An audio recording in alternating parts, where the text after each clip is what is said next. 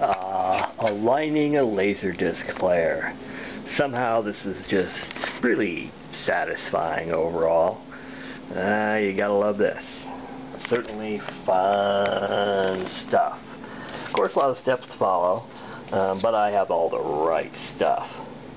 That's for sure. The new test equipment's awesome. So yeah, these patterns are it's easy to do the calibration now. I've got my service remote. Gotta love that. Special buttons on it to get it in and out of service mode.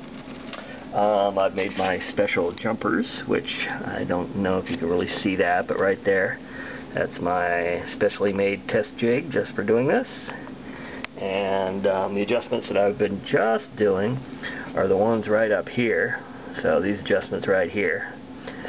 Also full to these. I'm going to do more of that tomorrow. But yeah, it's turning out this player is actually pretty well aligned to begin with, but I'm just making really sure it's right.